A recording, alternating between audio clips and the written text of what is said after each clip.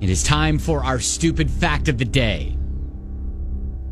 And we go to space for this. This is where we find random things on the internet. We just run it through a couple verification processes, bring it to you as our stupid fact of the day. We call it learning. Listen, it was on this day, 243 years ago. Wow. Think about that.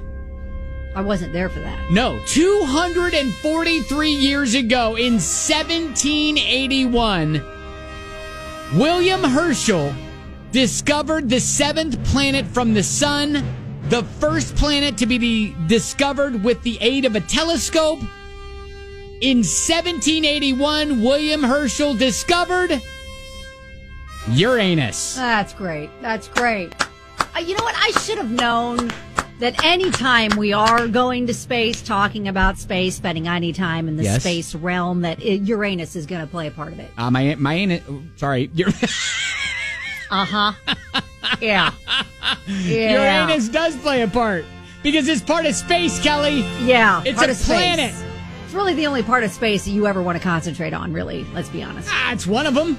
Yeah. Space is very vast. There's a lot of things to concentrate on. Yeah. But it was on this day that the first telescope was used to discover Uranus.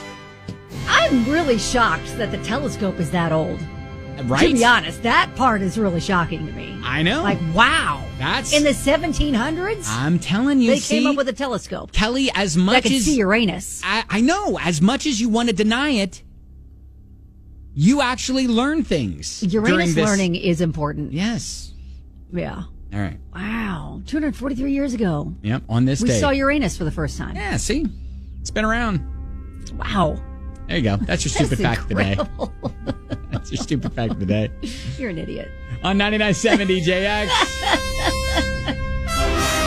So triumphant!